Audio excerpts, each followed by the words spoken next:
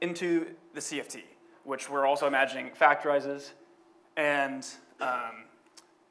so this is just a qualitative picture of the setup at this point. But the claim of the theorem is that these two statements are equivalent. And the first statement is this reconstruction statement that in this picture says if you have some operator, phi, acting in little b, then there exists some operator on capital B that reconstructs it in that precise sense of, if I were to write it here, there exists an O acting just on B such that this equation holds.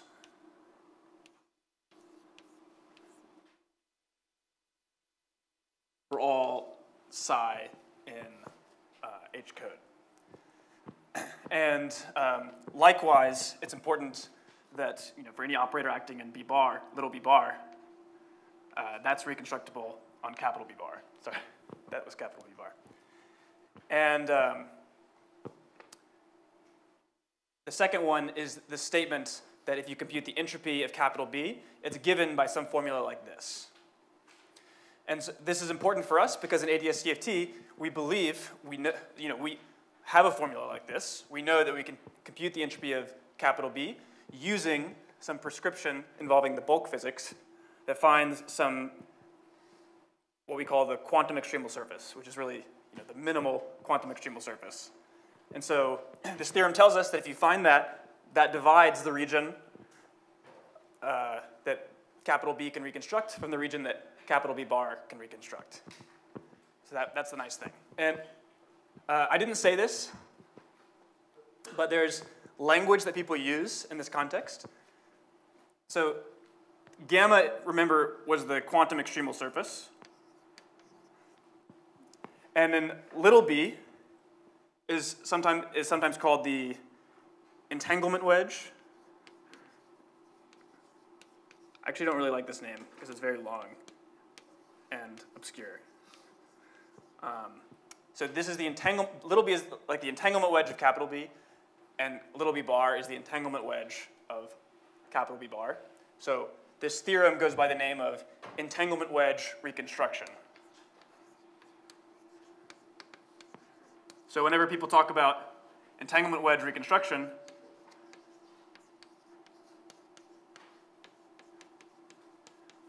it's the statement that some CFT subregion can reconstruct operators in its entanglement wedge, and now you know what that means, and you have seen the theorem that shows it to be the case, at least in this sense that it can reconstruct operators that work on this bulk subspace. I do need to say,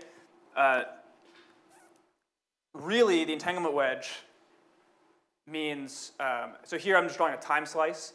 If I were to draw the full bulk picture, where this time slice here is now this circle here, so little b is this guy and little b bar is this guy. Capital B,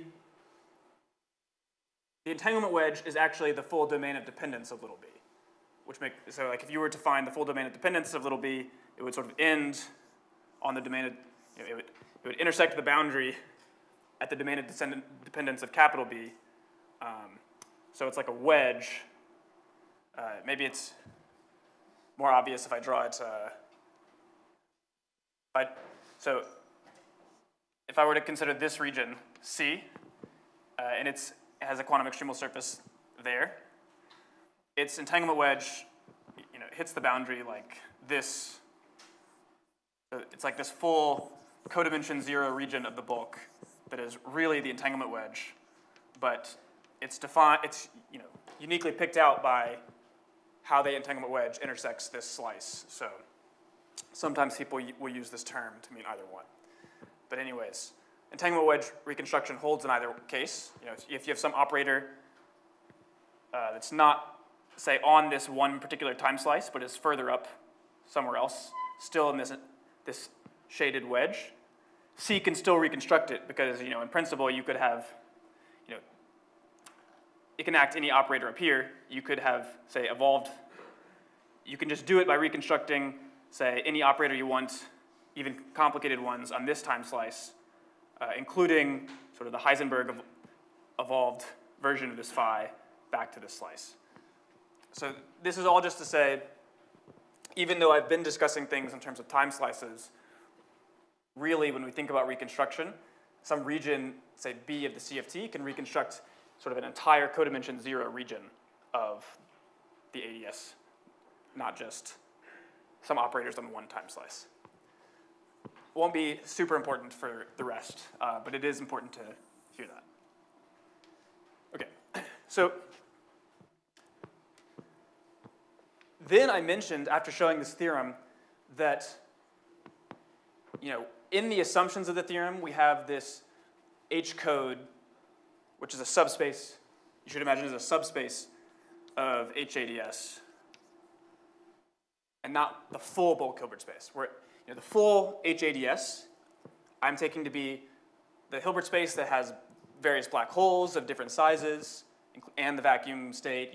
There's a great many states. This H code was one where the QES position, for all intents and purposes, didn't really change that much.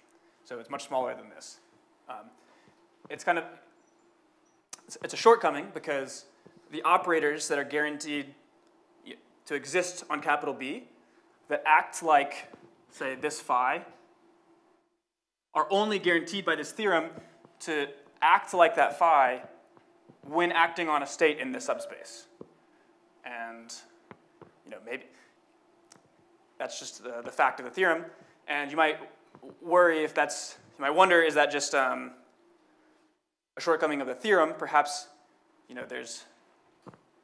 perhaps there is a way in general to write on capital B this operator phi in a way that works for all bulk states.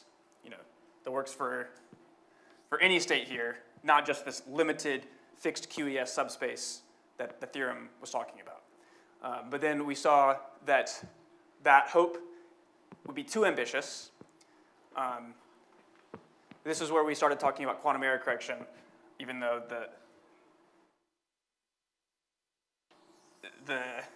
a full exploration of quantum error correction and what it means would take a while. The point I do want to emphasize. The point was that if indeed some subregion B, let's have B big. B is 2/3 of the boundary, say. So this is its quantum extremal surface. So its entanglement wedge is this big part. If there was some operator here, phi, if B could always reconstruct this operator regardless as if we put like some black hole or something somewhere, there would be a problem. And the reason is that this theorem, the reconstructions that were guaranteed, allows you to reconstruct phi on many different boundary regions. So not just this B, but also one that, say, I'm outlining here in blue, and also different ones. So you can basically cut out any, say, third of the boundary and still find a way to reconstruct phi. If all of those reconstructions acted like phi on the entire Hilbert space, this would be a problem because, as we argued, they would have to be, they would have to commute with every operator near the boundary, and therefore every CFT operator. And that would mean that it would have to be trivial. So the upshot was that these reconstructions that you can do of an operator in the entanglement wedge, those reconstructions, you should really only trust them to work in the subspace and not expect them to work more generally outside of that. Okay, so that's just life. It turns out that's how the ADS-CFT dictionary works, is that this sort of operator reconstruction we want to do has this limitation, that the reconstructions we get sort of work at best nicely on a subspace. But that said, it's certainly not clear from what I've said exactly how big that subspace can be. Maybe, certainly they work on this fixed QES subspace, but maybe they work on something much bigger. They can't work on everything, but what's the limit? And I would say that's a question we basically understand now, but we'll have to build up some technology to answer it. So, my goal now is to say, given this, and given that our goal was to talk about reconstructing operators that measured interesting things, like what happens inside of black holes, let's now ask if these reconstructions are sufficient. So they only work on some, say, fixed QES subspace so far, the ones that we're talking about. But maybe that's enough to start answering some interesting questions about black holes. But I'm going to now argue to you that it's not. We actually need to generalize. We need to say a more powerful theorem that tells us what sort of reconstructions we can do outside of these fixed QES subspaces, because the questions we want to ask about black holes can't be formulated in these fixed QES subspaces. So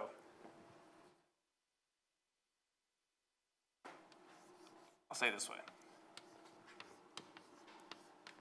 There's more to life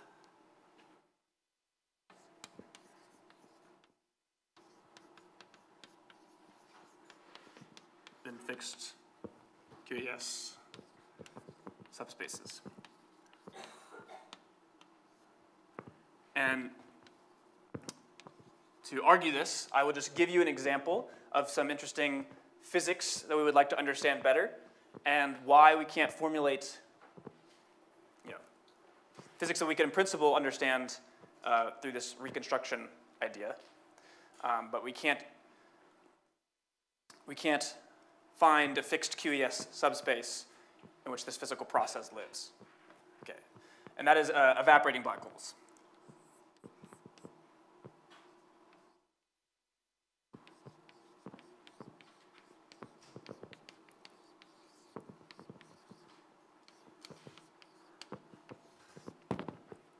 So the idea is this.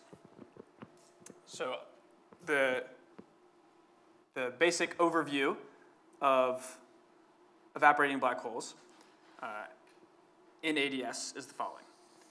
So let's say we have anti-de Sitter space that has some star in it, or some, let's say, dust cloud that's pretty big. And it's big enough that it collapses under its own weight and forms a black hole. The Penrose diagram for this might look like the following. So you can construct these metrics. What are they called? The Oppenheimer-Schneider collapse is an example of this sort of thing. So this is a Penrose diagram where this wavy line here is the singularity. This dashed line here is the horizon of the black hole. This left line is not an asymptotic boundary. It's like the r equals 0 point. This right side is the asymptotic boundary. So a CFT lives here. So this is a black hole in asymptotically anti-de Sitter space. This is the asymptotically ADS part. And then this shaded region here is this dust ball that was down here collapsing under its own weights, and then at some point falls inside of its own Schwarzschild radius at this point, and this is the causal structure given by this Penrose diagram. So let's just think about this. So this is a situation where we form a black hole, and if we make the dust cloud big enough, it's what's called a large black hole, where the Schwarzschild radius is bigger than the ADS radius, that L that appeared in metrically wrote down for ADS. And so it's a big black hole. And that fact will be important momentarily. So one thing Hawking taught us about black holes is, so we have this background, this geometry, and let's consider what the quantum fields are doing on top of it. And the important thing is that there are modes entangled across this horizon. So I'll draw it like this. So that there's this mode, say, and this mode. Maybe there are two photons, and they're entangled, so I'll represent the entanglement by this dotted line connecting those guys. And this guy is outside the horizon, and this guy is inside, and this guy will escape all the way to the asymptotic boundary, whereas this guy cannot. He will eventually hit the singularity. And this is what an observer, say, who's floating out here near the boundary, or maybe living at the boundary, would observe as Hawking radiation. So he would see all these photons hitting him, and that would be Hawking radiation to him. And now usually, when we have ADS, we have to choose what the boundary conditions are at asymptotic infinity. And often we choose reflecting boundary conditions. And in that case, this photon would hit the asymptotic boundary and then bounce off and fall back into the black hole. And so even though the black hole sort of lost energy for a bit of time, as this photon flew away, the photon hits asymptotic infinity and bounces back in finite time relative to the black hole. This is a fact actually that's true in ADS, and I don't think I said it, which is that if you have some observer, say, floating in the middle of ADS, and then say they shot a laser towards the boundary, radially outwards, and then they continued to float in ADS, even though there's infinite spatial volume, space is sort of crunching in the sense, sort of in the opposite way to de Sitter expanding, such that this laser would actually be able to go and hit the boundary, and in this case, reflect off of it because of these reflecting boundary conditions, and then re-hit the observer, who is staying at r equals 0, in a definite finite amount of the observer's proper time. So that same effect means that the black hole is going to radiate, have its radiation hit the boundary and fall back in. So, and any black hole that's big enough, so a large black hole where its Schwarzschild radius is larger than the ADS radius, will be large enough to be effectively stable under this process, so that it's not going to shrink and radiate away like black holes in flat space. That's what usually happens, because we usually choose reflecting boundary conditions. But now we're going to choose different boundary conditions, because we want to talk about evaporating black holes. This is a thing that became very popular in 2019 with these page curve calculations, if you've heard of those. We're going to choose boundary conditions such that when a photon hits the boundary, it has some chance that we can make pretty large to pass through it and into some bath, say. We'll call this the bath or the reservoir. Maybe the reservoir is a better name, if I can spell it. And this will be, it doesn't need to be gravitational. It can just be some non-gravitational flat space region. So the photon passes through the boundary, and then so maybe when it hits here, it appears here, and now it's just going to live in this flat space non-gravitational region for the rest of its life. And so this is, by choosing these boundary conditions, this is a way for us to allow this black hole in ADS to radiate and eventually evaporate. So this radiation passes through to this reservoir, the black hole loses energy, and will get smaller and smaller, just like black holes evaporating in flat space.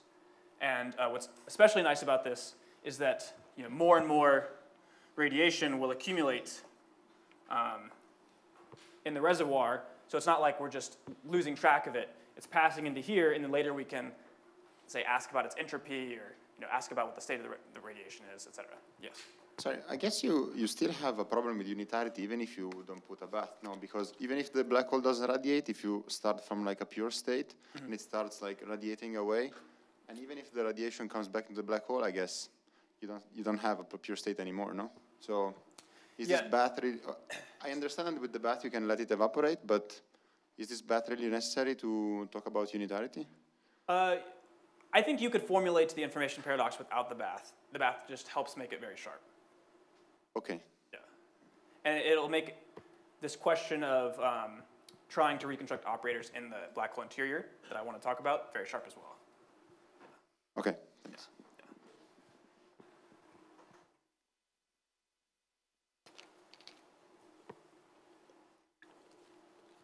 Okay, I would like to ask, maybe I missed the point you said, but how can you say that after this process of somehow mirroring the radiation at infinity, at the infinity boundary, how can you somehow say the black hole is stable, there is no somehow in literature there's this name of the bomb, the black hole is unstable and somehow collapses under this radiation. So, I would say there's a super radiance, something like super radiance, that this radiation increases and the black hole collapses.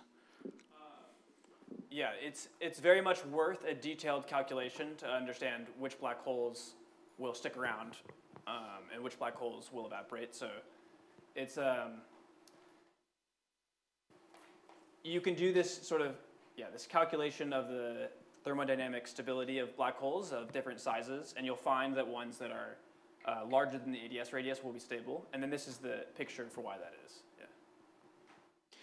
Is there a CFT interpretation of these other non-reflecting boundary conditions? Yes, that CFT interpretation is that you are introducing some local coupling between the CFT and some other quantum system that might be like you're adding to your Lagrangian some operator some operator like this.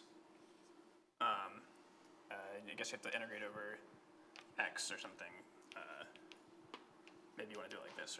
Yeah, so it's some local coupling with some perhaps small parameter g connecting points in the CFT to points in the reservoir. Just to go back a few minutes to your earlier pictures, can you reverse the statement and say that if I would want a perfect reconstruction on the full bulk Hilbert space, I necessarily need the full boundary or something? I cannot do that in any subregion? Good, so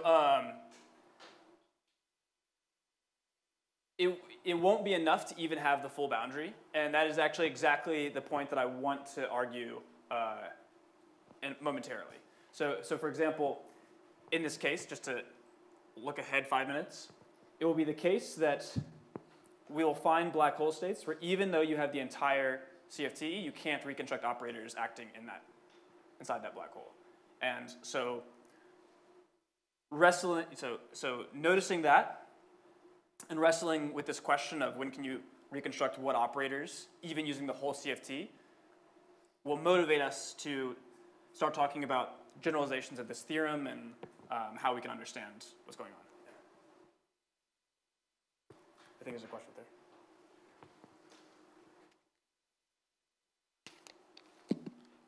When we use this boundary condition, is holographic renormalization and so on and so forth still under control, or we don't know? Yes, that's a great question. Yes,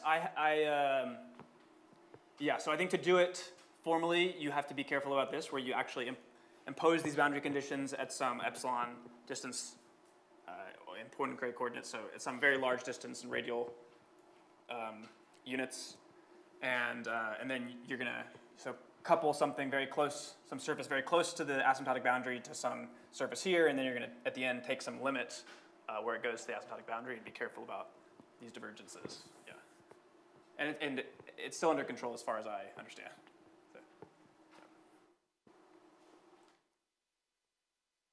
Good. So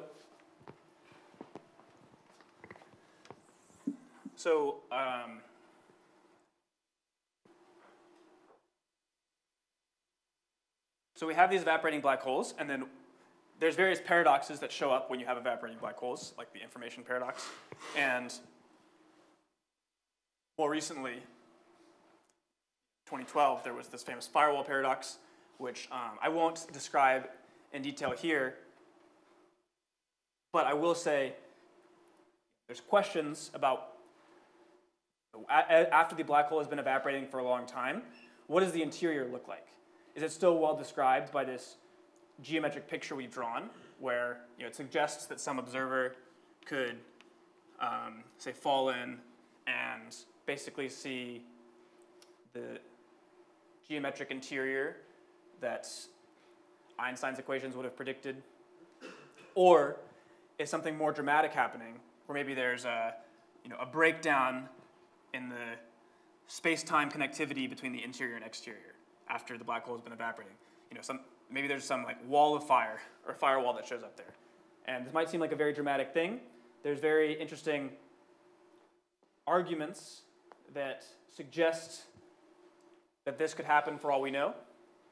And we might be interested in settling the debate by reconstructing some operator that acts here, maybe some number operator to, we want to consider this guy here that could, in principle, detect if there's a firewall, reconstruct him in the boundary, and then just evaluate his expectation value in the CFT state. And then if it comes out to 0, these modes are in their vacuum state, then we would say there's no firewall. And so that's the sort of thing we might like to do. So we want to consider reconstructing operators in these evaporating black holes. The problem is that if I draw a time slice now, you'll see that it's not so obvious that we can reconstruct these operators in the black hole using the CFT. So this is now the black hole. So I'm drawing, say, this time slice. And so this dot here, remember, is that whole outer circle. This dashed line intersecting this time slice is this horizon. So I could be consistent with that if I made this dashed, perhaps. So this is the horizon of the black hole. And some operator that I might want to reconstruct is, say, this operator right here, phi.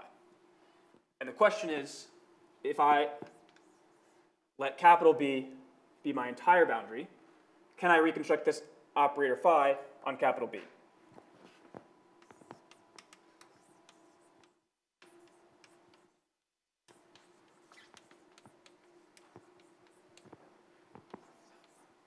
Phi, which is in the black hole, on B. And the reason this is subtle is that, in this situation, the black hole has been evaporating for a very long time, and there's a bunch of modes.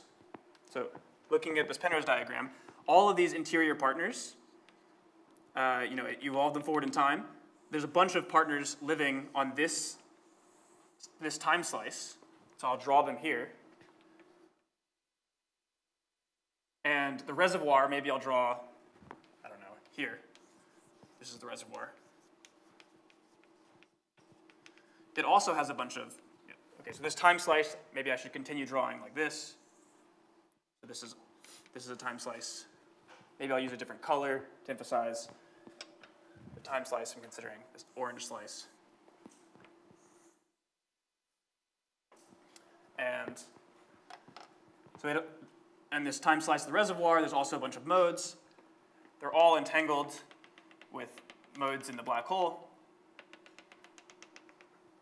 Okay, lots of entanglement. And then, so now, the basic lesson of Theorem 1 was we can reconstruct operators in the interior. We can reconstruct this phi if phi lives in the entanglement wedge of B. So we need to find the position of the quantum extremal surface of B and then see if it includes phi. So, and now there's some subtlety of are we in a fixed QES subspace? Let's forget that for now. let's just ask this more basic question: is phi in the entanglement wedge? That at least needs to be true if we're going to reconstruct it. So from theorem 1, what we know to ask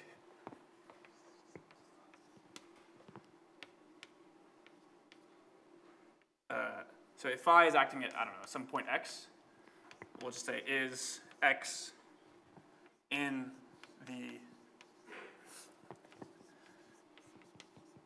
entanglement wedge of capital B. And the answer is, if this black hole has, is old enough, if it's been evaporating for half its life, then no. I'm going to argue that.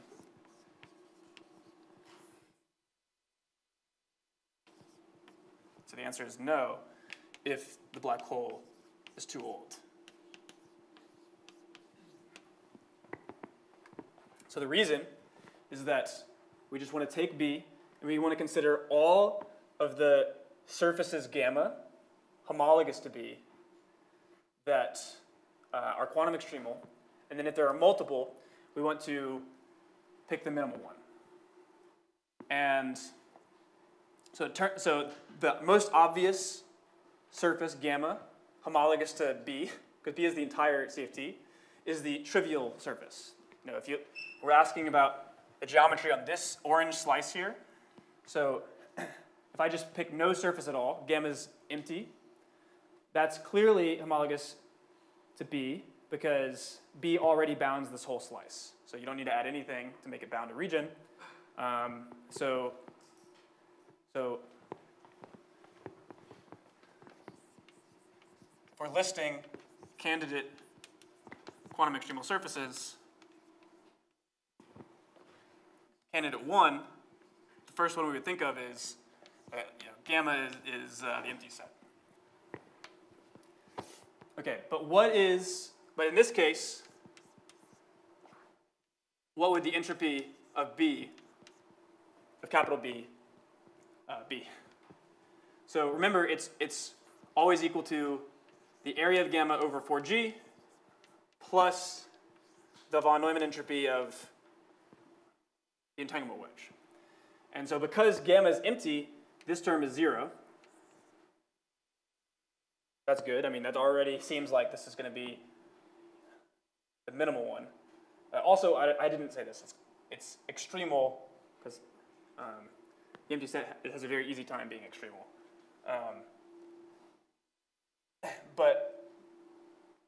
Okay, so this is good. This term is usually very large. The fact that it's 0 means that it has a good chance of being the minimal QES.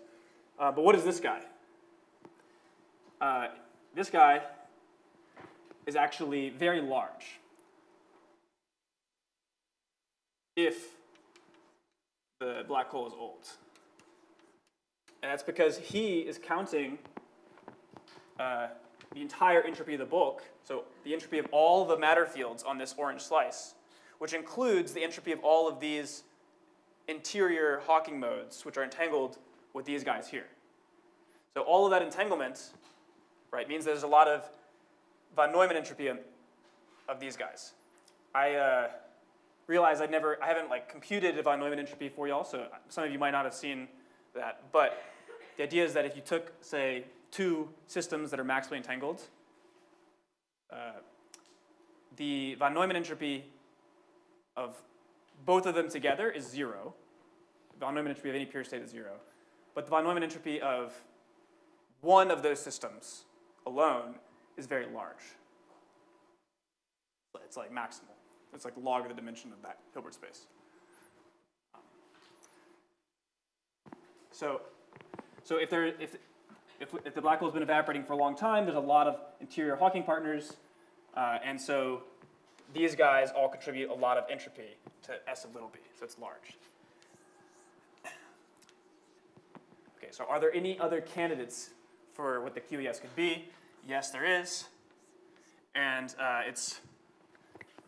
the other one is that gamma could basically be the black hole horizon. So technically, it's not exactly on the horizon. For details, I'm not going to get into. But it turns out that there is another. So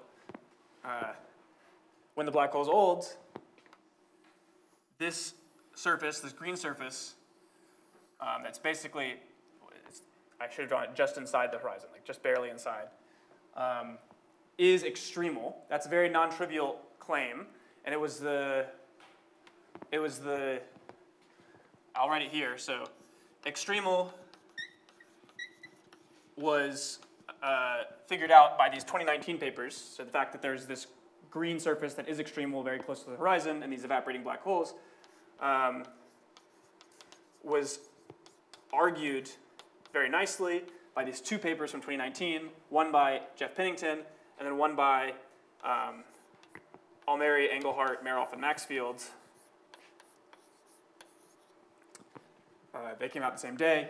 So it's a very non-trivial claim that that guy's extremal. But if you trust me that he's extremal under local perturbations, I can easily argue to you that he's more minimal than gamma at a certain point. Because if you pick this guy as the QES, then what would S of capital B be? Well, again, remember it's A of gamma over 4G plus S of little b.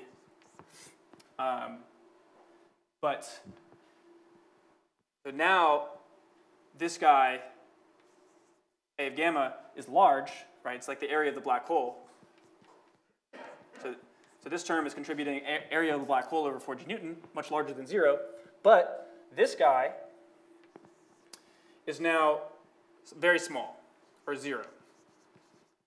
And the reason is that if the green guy is the QES, then the entanglement wedge of capital B, right, the region little b, is the region between the green surface and the asymptotic boundary. So it's this region out here, which excludes all of these really entropic modes in the inside. So this is a competition when so there's two candidate quantum extremal surfaces, and effectively, as the black hole is radiating, early in its life, this one is the minimal one, and then later on, this one becomes the minimal one, because this term, S of little b, here is growing. Meanwhile, this term is not growing, but this guy is shrinking, because the black hole is radiating, and so the area of the black hole is shrinking with time. So this guy, this is shrinking, this is growing, so at some point they cross. And so the point is that if you were asking, so the point, at some time, which is called the page time, which is about halfway through the evaporation process,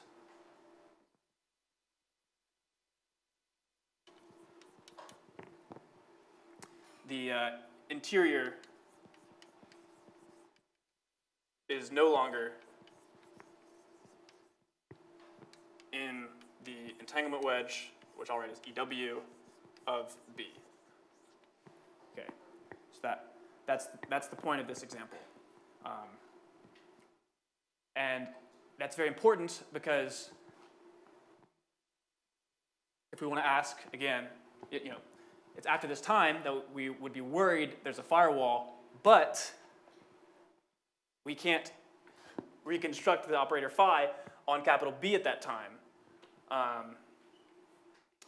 which means we can't directly test it by acting some CFT operator. And in fact, some people even might kind of asked, does this mean that in fact there is a firewall because it's exactly at the page time? It seems like B is losing the ability to reconstruct this operator. Maybe that's because that space-time region is destroyed. We're going to take a different point of view. But. So what you're doing is that you're erasing the information inside the black hole, and you're putting it into a reservoir which we don't have access to. And then you say that, okay, when when I lose the information more than half, I don't have access to it. So it's somehow obvious from the first place. Isn't it better to actually scramble the data and put it somewhere inside the bulk and then? Yeah, good. So, good. So I think what you're getting at is, you know, in this setup, maybe we should have expected that at some point, capital B can't reconstruct this operator because we've been putting a lot of information here in the reservoir. Maybe we should be trying to reconstruct the interior using the reservoir and capital B.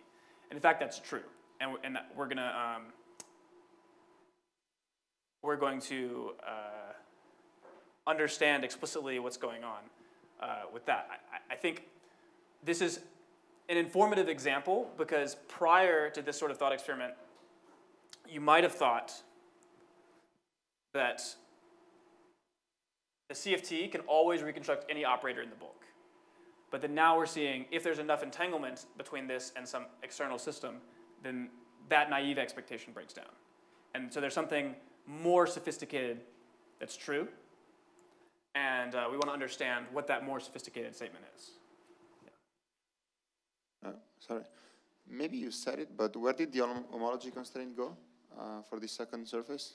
The homology constraint is there. It's very important because this green guy is homologous to B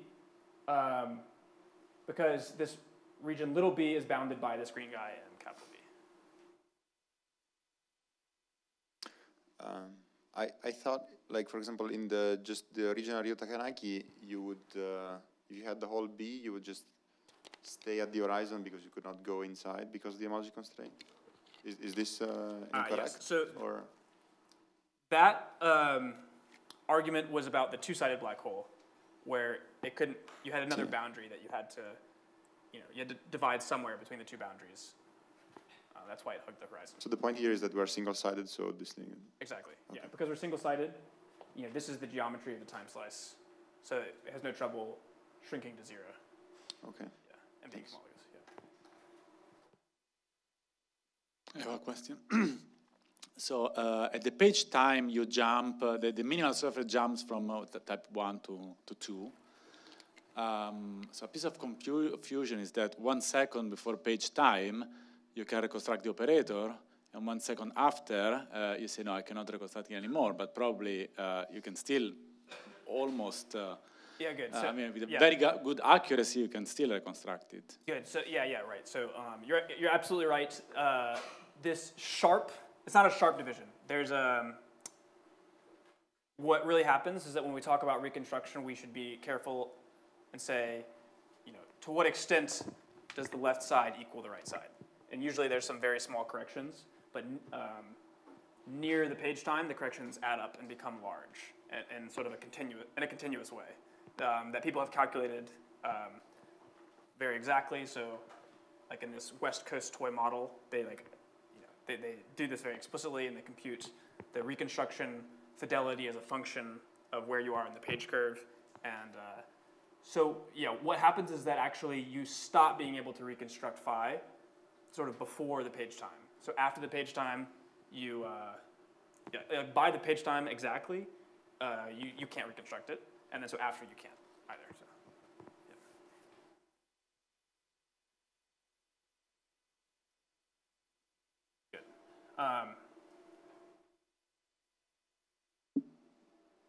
Good. Another thing I want to point out about this, so the main moral was that, it's not just as simple as we, I think, had all thought originally, that using capital B, you could just always reconstruct any operator in the interior. There's something more complicated. In this state, you have trouble reconstructing this phi. But perhaps, and it turns out to be true, if you tried to also, if you tried to act some operator on capital B and the reservoir, you could reconstruct phi. Something like that is true. But we want to understand that. It might be surprising because the reservoir doesn't have to be some holographic CFT. It's just an arbitrary system. So, we want to understand what's going on here. Another thing that's important is that it illustrates that there's important questions that don't live in what I was calling a fixed QES subspace. Because this is one state, these old black holes, where the quantum extremal surface is this green surface. So there it is. But there's another state, like a younger black hole, or if you, maybe I'll say it this way. You take a black hole the same size as this old black hole, but instead of having all of these modes be entangled with these guys, you have them all be in some pure state that you choose. So the geometry is the same to a controlled approximation. And, but because these guys are in a pure state, not in some state entangled with something else, their contribution to the bulk entropy would be very small, and the minimal QES would again be the empty set. So this illustrates that you can have some black hole of a given size. If that black hole is in a pure state,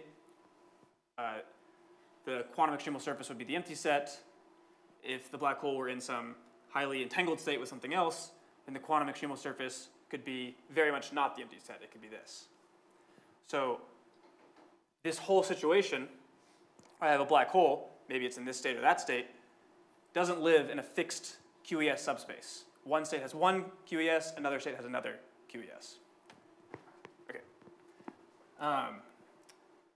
So to handle this, what we want to do first is just understand if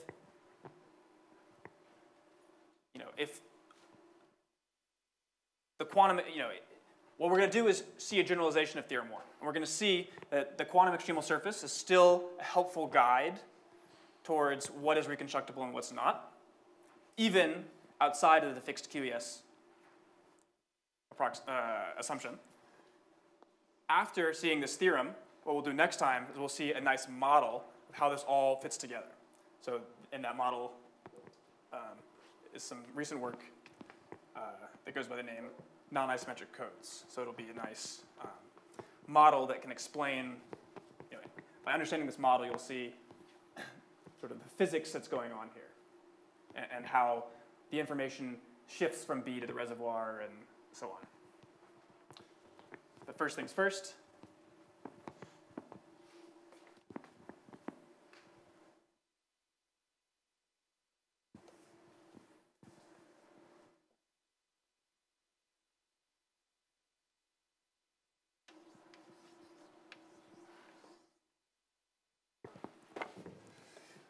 So, and this is a theorem that was written by me and Jeff in 2021. And it's just the theorem that you get when you take this theorem written in 2016 and you lift the fixed QES assumption. So again, we're going to let there be one Hilbert space that we'll call H that factorizes like this into B and B bar. This is, remember, morally like the CFT. And there's also, as before, going to be some code subspace that we'll imagine factorizes, say, like this, into little b and little b bar. But now there's something different that we're going to do here. So instead of being some fixed QES subspace, it's like an arbitrary subspace of HADS. And this is the big difference. Moreover, what we're going to do is we're going to allow, I mentioned this yesterday, but we're going to allow there to be some more structure here. Let me write this in red.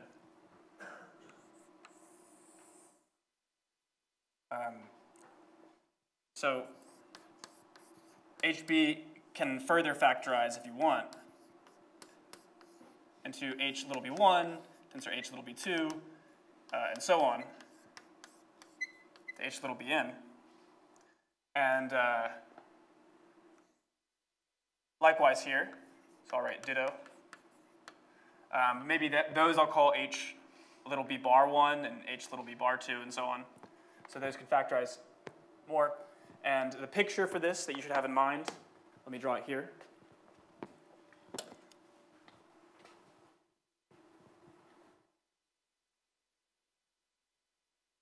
Is, say, that you have, say this is b bar and this is b, so b is this guy, and there's going to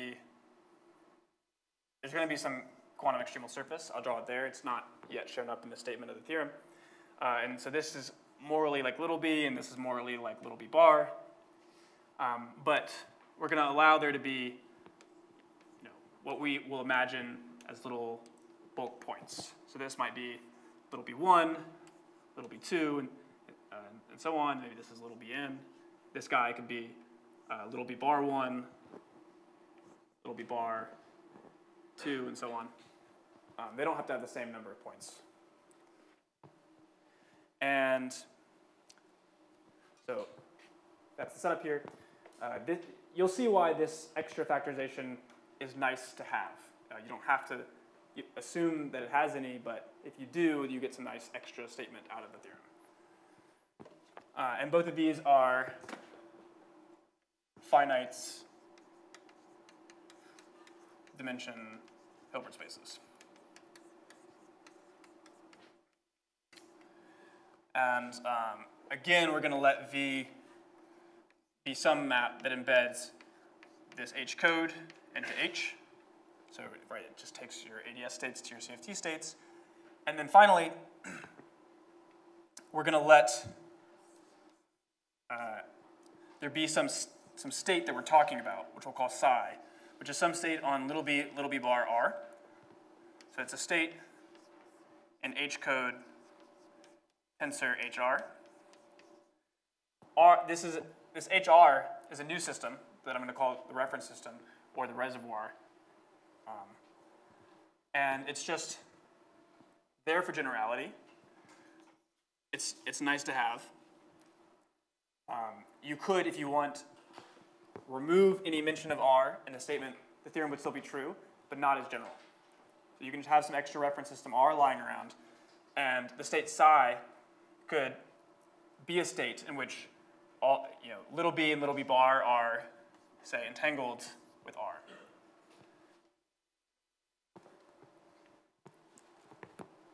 And now before I can tell you the statement of the theorem, so these are the assumptions, but I actually need to define something. So there is what I'm going to call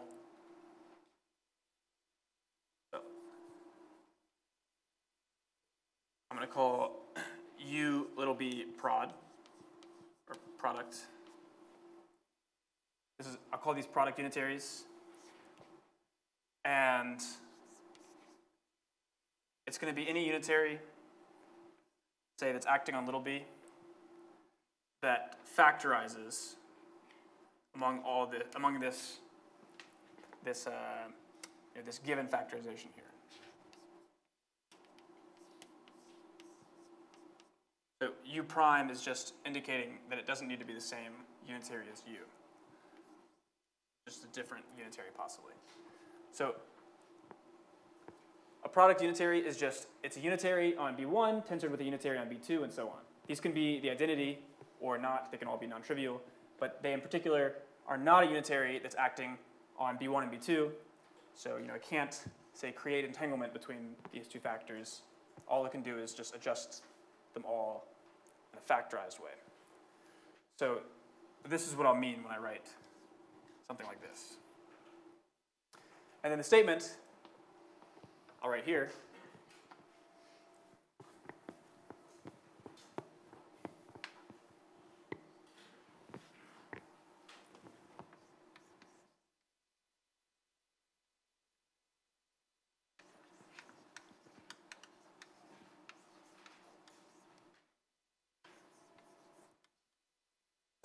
Again, we have two things that are equivalent.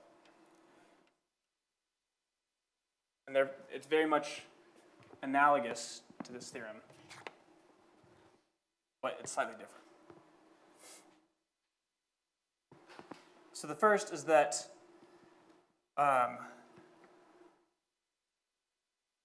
it's again a reconstruction statement, and the statement is that for any, if you take this psi, the psi that showed up that we wrote there, and you act any product unitary on B, little b, and then map it to the boundary Hilbert space, you could have gotten the same state if you had taken psi, first mapped it to the boundary Hilbert space, and then acted some operator that exists on capital B. This unitary doesn't have to be a product. It's a general unitary on B. We didn't assume any particular, there's no statement here about a particular decomposition of capital B. So this is the statement you get. It's really, I should say, for all product unitaries on little b, sorry, this is very small. It just says, for all product unitaries on little b, there exists a unitary on capital B such that this is true. So this is like the reconstruction statement in 1, except instead of being able to reconstruct an operator, given any operator on little b, capital B can reconstruct it. This is saying capital B can reconstruct these product unitaries in this way where it does the right thing on psi. And if I have time, I'm going to emphasize why it has these extra restrictions and why that's okay. So also, this is true if you replace capital B with B bar R and little b with little b bar. I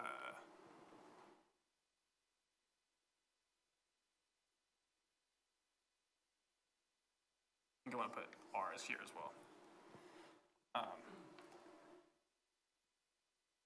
So this is another difference, is here where when you swap out B for B bar, it should come with the reference system.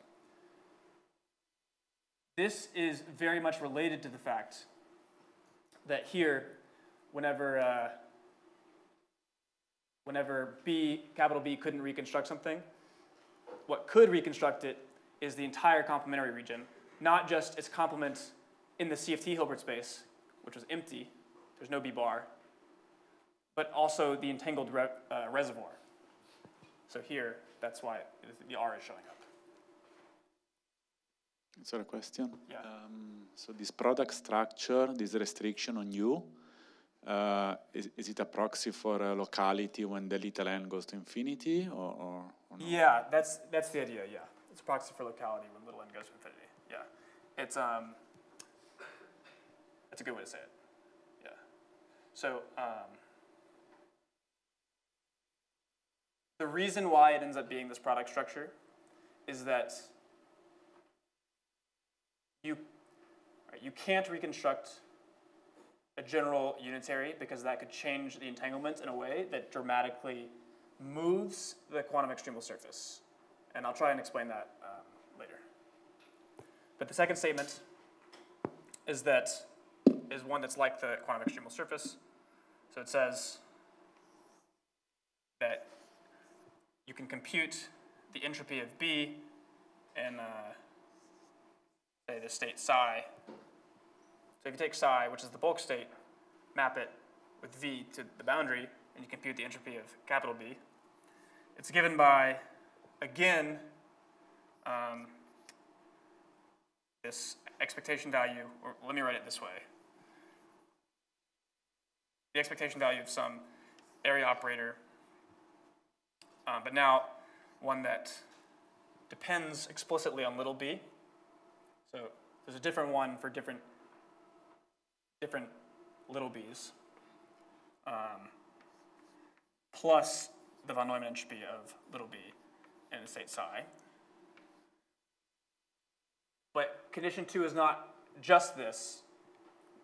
Turns out you have to add in this further statement that for all product unitaries on little b, and product unitaries on little b bar, which I'll just write u to be these guys for the moment. This equation holds for any u acting on psi. So this is still very much like the quantum extremal surface formula that we have in ADS-CFT, even though we don't usually talk about their product unitaries and this formula holding for all, not just the state we're considering, but for all product unitaries acting on it. But that is true, because these product unitaries don't change the entanglement, so they don't change the position of the QES. But so this is, in some sense, a technical detail, but it is what shows up here. Finally, let me say that there's a third condition, which is an improvement upon theorem 1, in the sense that, recall theorem 1, even though it was supposed to be talking about the quantum extremal surface formula, nowhere did it say anything about extremality or minimality. Now we are going to get this minimality. And that's condition 3. And it turns out that the correct logical structure is not that there's some equivalence between this 3 I'm about to write and 1 and 2. So these 1 and 2 are equivalent, but they imply 3. The converse is not true. And so the 3 is the statement that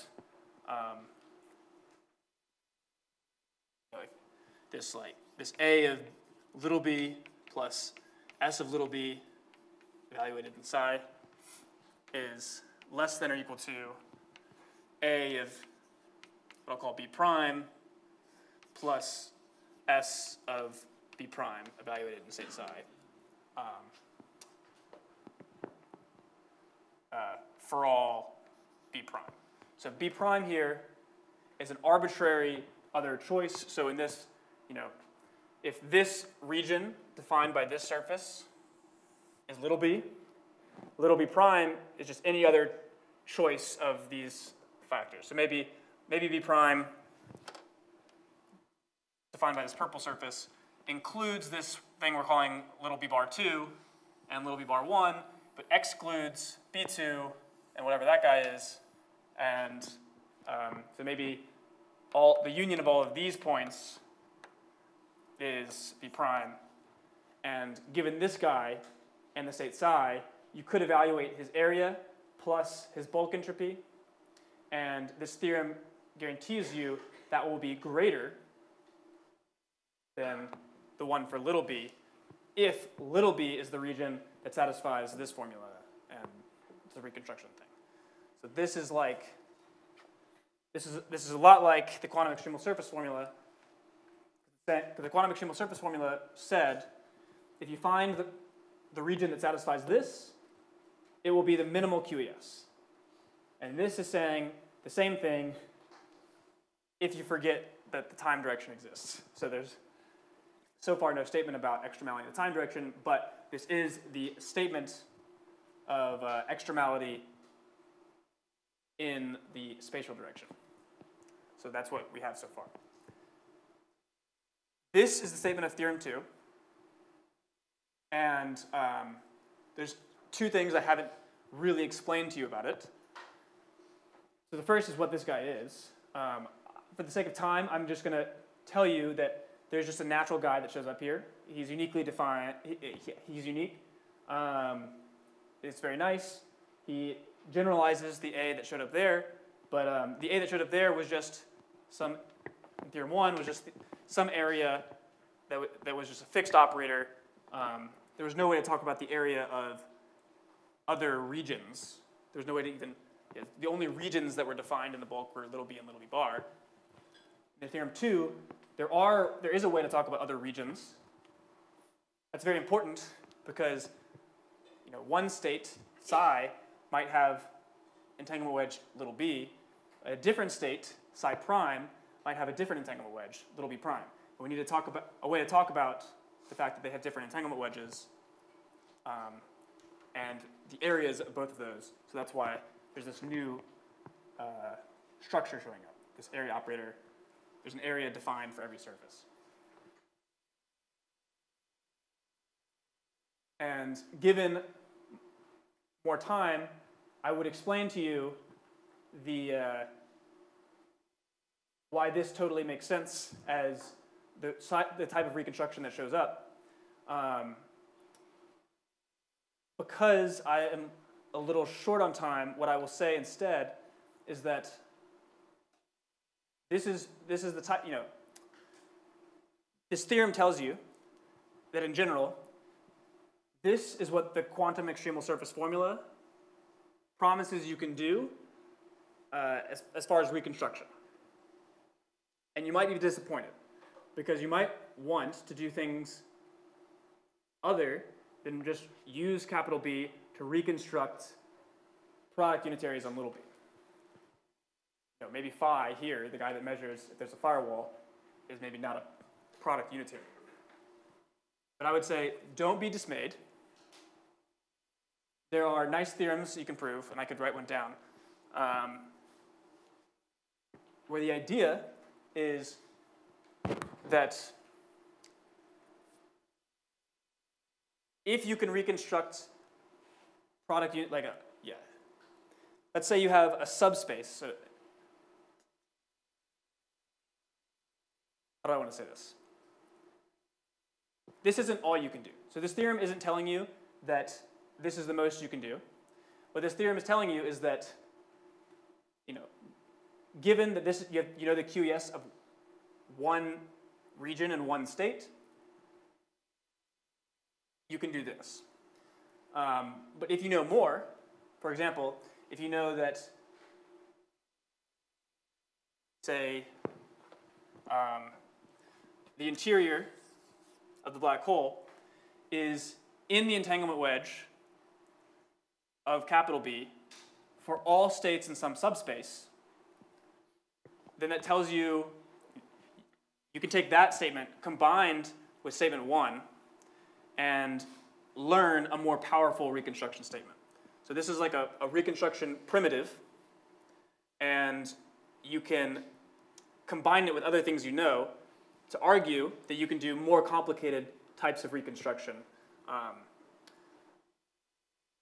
So the upshot is that so this is capturing what the QS formula tells you about reconstruction, but it's not supposed to be obvious just from looking at this what all of the operators are that you can reconstruct, say using capital B or using just the reservoir or using both together, say what operators in the interior you can reconstruct. To answer that question, we'll need to dive a little deeper into this example, which we'll do next time.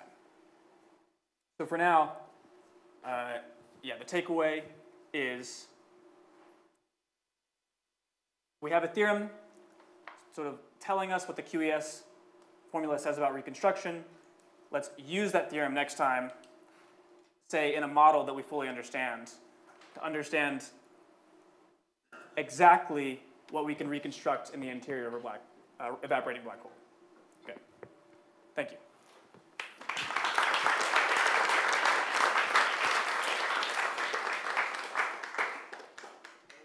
More questions?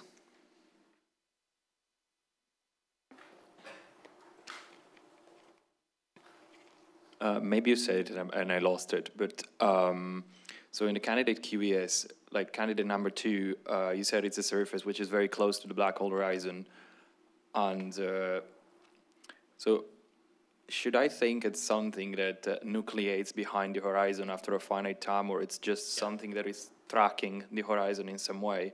It turns out to be something that sort of nucleates behind the horizon. It sort of nucleates this extremal surface, nucleates there after some amount of time, but before it becomes minimal. So its behavior is sort of different in different examples, but generally it shows up, is not yet minimal, and then at some point becomes minimal.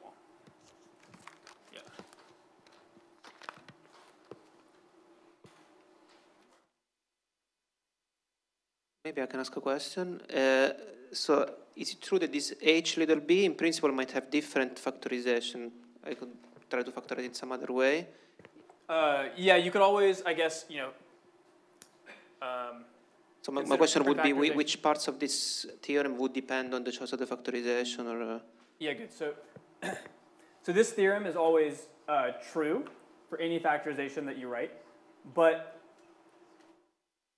in ADS, if we want to apply it to ADS-CFT, we need to just note there that this formula holds for little b's that are defined well by some spatial factorization. So the spatial factorization is just important because that's the one that seems to be relevant to this formula in ADS-CFT. But in principle, it could be a different factorization in a different system. Thanks.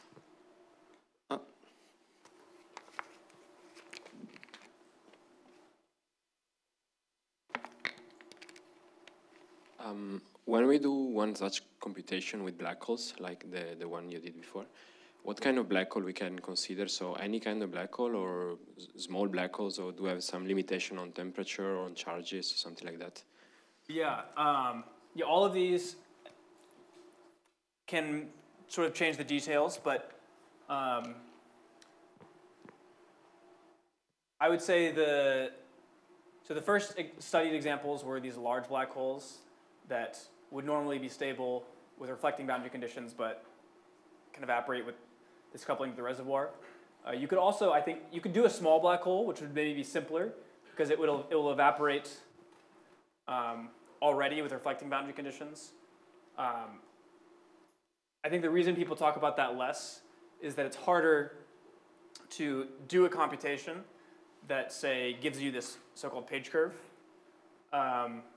It's harder to compute the von Neumann entropy of the radiation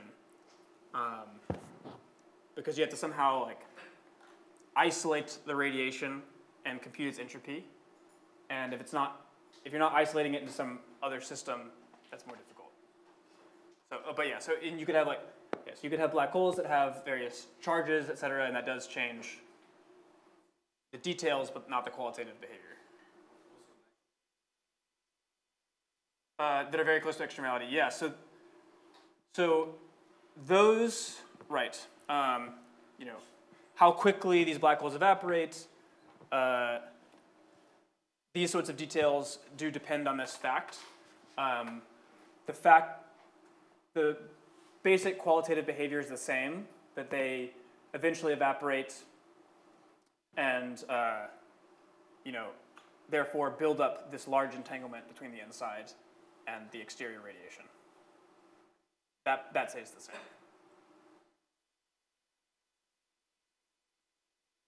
What is the A in the last statement? Is it the expectation value of the A? Yeah, sorry, this was supposed to be the same. I see, so thank you.